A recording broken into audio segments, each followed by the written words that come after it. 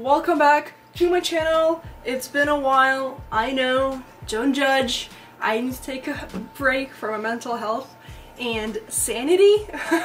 It's been crazy couple of year. It's been a crazy year, you guys. But you know, you just gotta work with what you can, and this year just proven to kind of like take that to the max of our abilities. Alright, so without further ado, let's just dive into it. And in today's video, I'll be talking about what they don't tell you when it comes to the inbound closing program. You see, I'm sure you know because you've seen plenty of ads, and if you've been to my channel in the past, I love the program.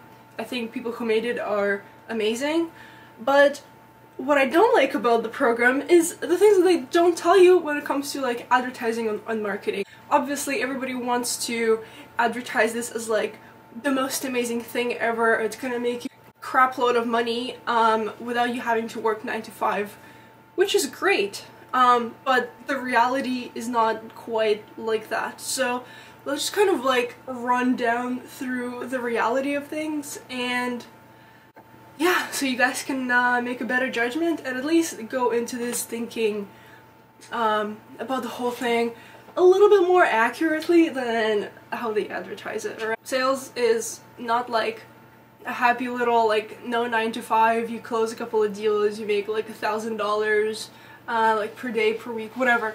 It does not work like that. In fact, sales is actually a continuous grind.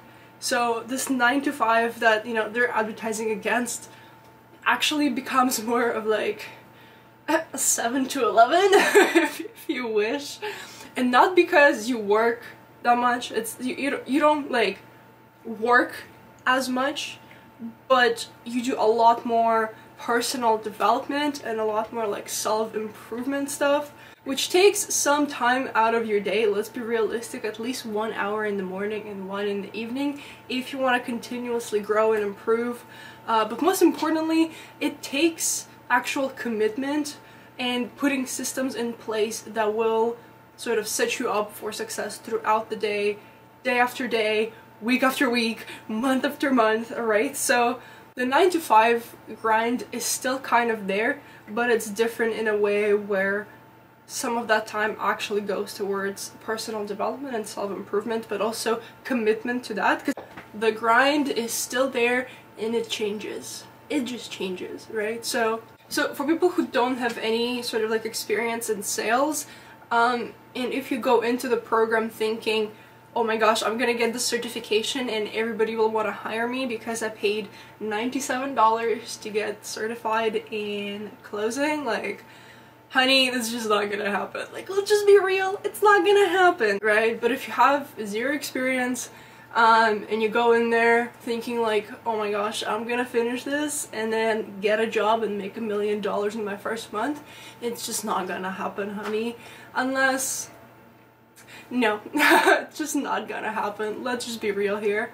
You actually need some real life experience, and after you finish the program, you know, great, here's your certificate. Maybe you didn't do the certificate, whatever, dog, I didn't do it, I just did the private coaching. Anyway, but you're not like, there's an abundance of sales programs out there, and just because you finished one of the sales programs out there doesn't mean that people will want to hire you, because what happens after you graduate the program and when you get a job, which is another hustle of its own, but it's not hard, you just go out there and you freaking do it, like, anyway, that's a whole other story. You go out there, you do it, you get a job, good for you. If it's not a closing gig, which it probably won't be if you don't have any sales experience, if you do and you did the program, go get a job, start closing or getting some experience, and then like get into a better company, and just like figure out whatever it is that you want to do, and you're gonna be fine, right? But if you don't have that closing experience, what the heck is gonna happen then? Well, let me tell you, because I've been there and I've done it, alright? So you get a gig, alright, great. I was working for Ad Outreach with Alaric Heck. Great company, lovely people, but the grind is real. So if if you get in, no experience in sales, you get in, you start either making like dials into from like a webinar list or whatever, or from like an ad list that people clicked on, submitted their information, and you give them a call. So the standards for that are at least 100 dials per day. So, you know, the 9 to 5 is still kind of there, right? Because if you have an auto dialer, easy, you're gonna bust out those 100 dials in like, you know, a couple of hours, and then the rest of the time you can do like follow-ups and stuff like that. But it's still like a lot of repetitive grunt work that is important. It is important, alright? So that's like a very important thing to keep in mind. Don't expect to just finish the program and get a job and start closing. No, because you have to go through years of training, if not like months, depending on where the heck you are and who you are and how hard you work, how much time and energy you put in, and how smart you work, of course. That's going to depend on how fast you can actually get into the closing gig, but don't expect it to be a couple of months. Or like, yeah, I'm just going to set appointments for like a couple of months and then get into closing. No. No. It's not gonna go like that. So yeah, essentially what's gonna happen if you get hired as an appointment setter, you're gonna be sitting at home in front of a computer making dials until you hit that 100. Sometimes it's 150, sometimes it's 200, it depends, but I want to say kind of like the industry standard is 100 dials. But then of course, if you want to succeed, you don't want to be average, you want to go above average, right? So that's gonna be like 150, 200 dials a day, and after that you have to do follow-ups, right? So, and hopefully hopefully they teach you how to do it. Yeah, so I mean, the grind is there, the stress is there, because you're trying to hit your KPI, you're trying to make those dials, you're trying to follow up with people, you're trying to set appointments, and it's freaking hard, brother. Especially without any previous training, it's going to be crucial that you have to go through the learning curve of actually setting appointments and doing stuff like that, because it's just important to understand the industry. If you don't know the industry and you want to close deals, it's not gonna happen. And if it's gonna happen, you're probably gonna suck.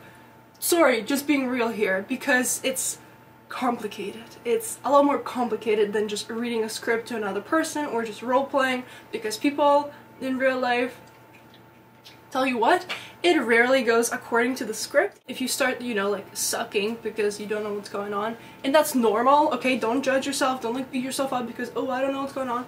That's normal, right? Like, if you haven't been in the industry, you don't know what's going on. If you haven't been cooking and you're thrown in a restaurant, you're not gonna be a chef right away. That's a great analogy. Alright, you guys.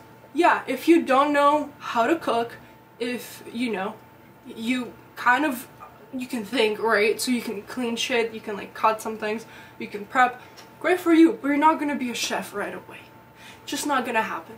Unless, you know, you want to be a chef with like McDonald's or something, like, great for you, buddy, but you're not gonna make your million out there. You know what I'm saying? Let's just be real again here. Level with me, brother. You don't want to work at a McDonald's. I mean, if you're actually smart, you can become a manager pretty fast, but let's not do it. This isn't the McDonald's video. It's just not. Alright. Right, so the grind is real. You have to get your reps in, you have to get experience, you have to actually get enough experience that you can talk to people comfortably on the phone, which, if you are kind of like socially awkward, or if you're not sure what to say, it's going to be hard. You're going to be a little bit confused, you're going to be a little bit scared, and that's, again, that's normal, right? Like, that's what you're here for. You're trying to get experience. It's okay to be nervous and shut up. Don't. It's okay to be scared. Shh. What? What do you want, girl? You want to say hi to the world? Hey guys, it's your girl Roxy. She has an Instagram, so please like and subscribe, and I'll see you guys there. But, you know, back to the topic. I forgot where I was. Great. But yeah, you have to get in the reps, the experience, to actually get to the point where you are comfortable with carrying a skilled conversation, asking great questions, so you can actually lead the prospect throughout the process, whatever it is for you. Yeah, that's what's up. So those are some of the things that they don't tell you when you're applying, when you see the ad, right? Because obviously they want to sell you the thing, which is honestly $100 for what they teach you is amazing, but it's just not as easy as it is, and it gets even harder when you actually get a job. But I mean, again, let's level here. People spend thousands of dollars to get a university degree, to get an entry-level job at a good place, right? Or a bad place, whatever it is that you're doing, you know? Hopefully a good place. And it takes time to get to the top, you know? It takes time to build up, but it takes time and energy to actually get good at what you want to do, and you know, that's kind of like the reality that you don't get when you see the advertisements or when you get into the grind of things. That being said, it is definitely doable. You just need to invest into yourself. You gotta invest your time into this craft. You gotta be continuously learning and putting systems in place that put you in a successful position mentally, physically, whatever it is that gets you in the right groove of things.